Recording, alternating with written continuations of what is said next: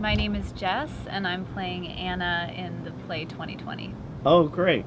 So tell me about Anna. Anna is an anarchist. Anna is a badass.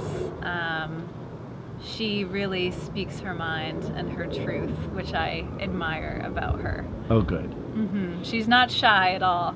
Yeah. Yes, there's definitely audience engagement in this play, which is something that drew me to the play, actually. Oh, great. So there's opportunity for the audience to get involved in actually vocalizing different protest ideas and shouting out ideas, but also they get to pick the three scenes we perform. So the audience is actually selecting our performance.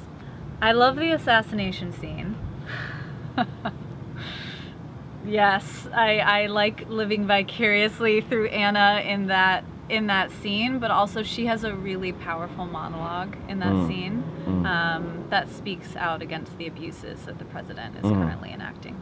I was already pretty radical in my politics. I'm already very progressive and far left, but it was interesting learning more about what it means to be an anarchist and comparing that to the character of Sosha, who's a socialist, because I resonate actually with pieces of both arguments.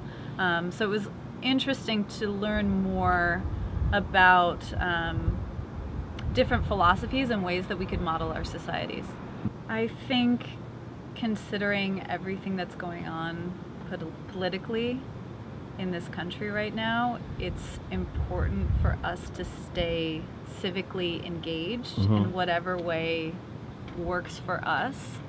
I think that play, drama, theater that has core themes of social justice is a really powerful way of engaging civically and getting audience members to think and consider not just the situation we're presently in, but how we might get ourselves out of it.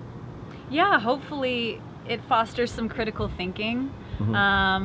Hopefully it's also fun for the audience to be engaged. But yeah, I think that this play is political in its nature. And so I think it's powerful for people to be watching it, and even more so powerful for people to be engaged with it.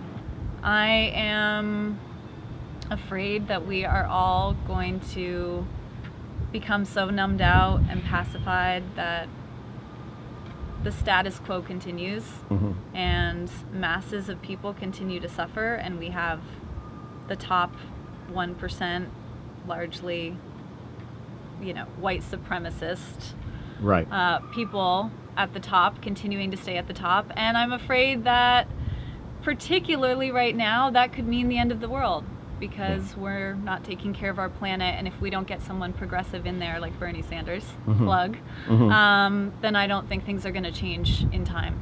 Yeah. And that's really scary.